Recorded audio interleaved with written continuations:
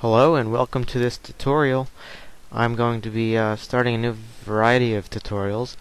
Don't worry, I will be continuing the forum tutorial just in some sooner times. Is what I'm going to do. I'm going to be covering basics of PHP and more advanced PHP to the development of learning PHP basically. This will be done in sections, so section 1 will contain some basic things, and section 2, etc., etc. This first tutorial I'm going to be creating is the basic PHP syntax. So is what I'm going to do. I'm going to open a PHP file, or create a new PHP file here, and the beginning part of PHP is learning how to open and close a block of code. So to basically create a block of code made of PHP, we start with the less than symbol, with question mark and PHP following it. And to close it, just put a couple breaks down and question mark and a greater than symbol. And if we're going to go here and save it, I'm going to create a new folder here. I'm going to create a file called syntax.php. And now I can refresh this page, and there's syntax.php. And as you can see, it's just a basic PHP page. Nothing on it just yet. Also, syntax. Variables. Variables start with a dollar symbol, or dollar sign. Variables cannot contain hyphens or numbers as the beginning thing. Well, it can contain numbers, but not as the beginning. It cannot contain hyphens at all. So if I created a variable called hyphen equals this, it's going to return an error. See, it's going to think that you're cutting off the block of code. So is what you need to do is just name it like hyphen equals this. And when we save it, we'll get no error. And like I said, you can't use numbers as the beginning, as the first letter, as the first character of the variable name. As you can see, you'll get a new error here. You can, however, use underscores in numbers at the end like this, and this will return no errors. Okay, and now as you can see, we're defining this variable as a string because we're surrounding it in double quotes. Double quotes can contain other variables, so let's create a new variable called var1, and this will be my name, Marcus. And then we're going to create a new variable called var2 equals var1. You could do that. And also, to end a PHP variable statement, you close it with a semicolon. Alright? And now what I can do, I can echo var2. Echo basically returns the information involved in that string out on the web page. So I'll refresh and I'll get my name, Marcus. And you can basically add variables together. So if I rename this variable, or keep it, or just redefine it actually, I will put makes videos like this. And now what I will do, I'll create a new variable called var3, and I'll do var1 plus var2. This will basically add the strings together and make it equal to var3. So now we're going ahead and echo var3 0. Oh. Okay, that's one common error. It's basically going to try to add the strings together. So what you need to do for var3 is you need to add them together using the dot sign, like so. Like that. See, there's not going to be a space in between there because there's no space there. But if I add a space here, there you have it. Alright, now we've gone through strings, such as these.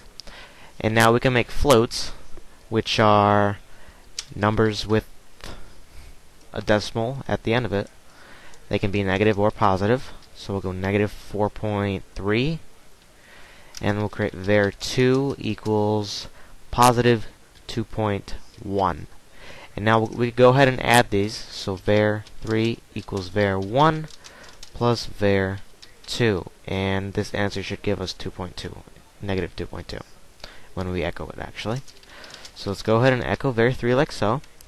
Refresh our page, and we have negative 2.2. And you could also subtract these if you wish, and you have negative 6.4. You can multiply and divide as well. Easy as that.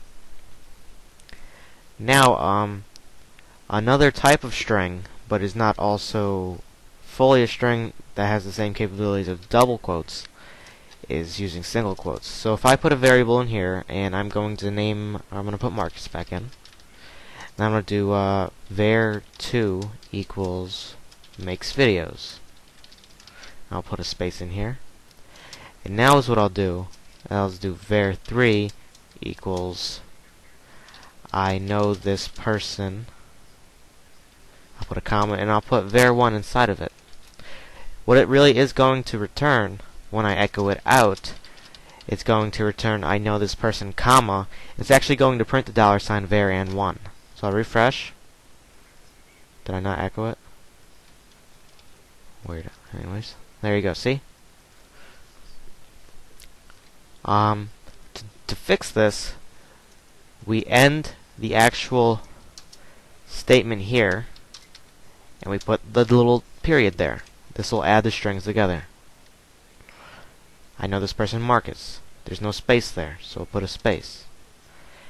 And we'll go ahead and put var2 here. And now we have I know this person, Marcus, makes videos. Pretty simple. Now another type of syntax is using PHP and HTML together. Separately though. What I mean like that, we could do PHP, echo bold, like so, and we'll end the PHP like this. And then we're going back to flat HTML here. So I'll write YouTube, like so. And then I'll go ahead and open our PHP tags again, and we'll end the bold statement, like this. Alright, and we'll save this, and we'll refresh. And you'll see, it's just going to act like plain HTML. PHP also has the ability to echo plain HTML right inside of it. So I go like this. There you have it. Save it. And it's going to print the same thing. Another type of syntax is escaping quotes. So is what I'll do. I'm going to do this. bstyle equals, this is just an example for now, YouTube, and the bold. Okay, we're going to get an error here. Okay, it's a constant escape string. That means we have to escape these strings. To escape why am I saying string? A quote, we put a backslash in front of it, like so. So now inside of these, we could put color equals red. And then we'll go ahead and refresh. And there you have it. And when we view the source of this, it's just going to be like this. It's going to have the quotes escaped. And that also works with single quotes, so we'll go ahead and do that. bstyle equals color number, let's do pink. Alright. YouTube, and we'll end it. Refresh. Now you have a pink. It's basically pretty easy, actually. It's just whether or not you want to use it or not. Another style of escaping variables inside of strings is doing this. So let's create a new variable. So I'll call it var1 equals. We'll use my name, I guess. We'll go ahead and do this. We'll echo this person makes videos. We'll put bold here, and like this. See, I'm basically ending the echo statement, and then adding my variable inside of there, and restarting the echo statement. So I'm going to save this and refresh our page. There you go, this person makes videos, bold, and in the source, you have just this.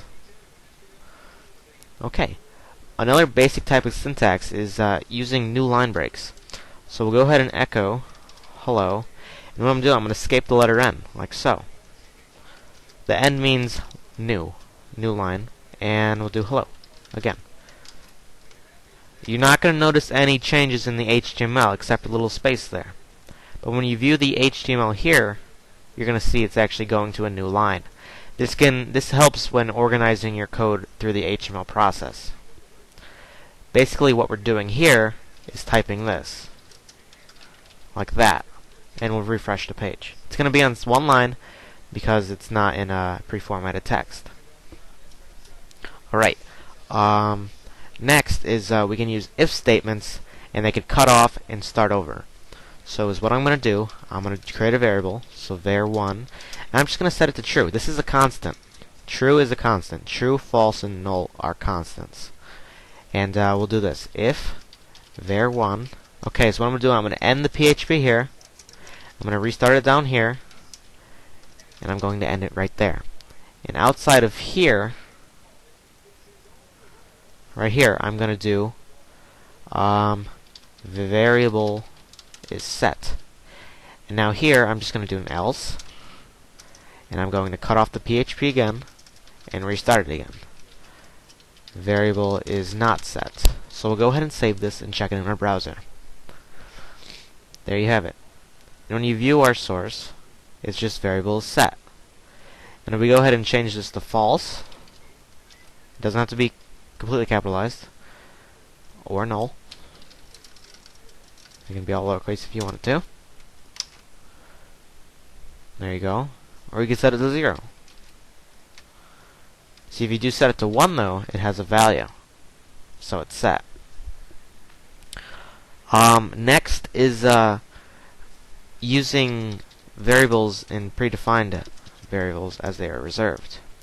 If you do this, echo server remote address, like so, it may or may not give you an error.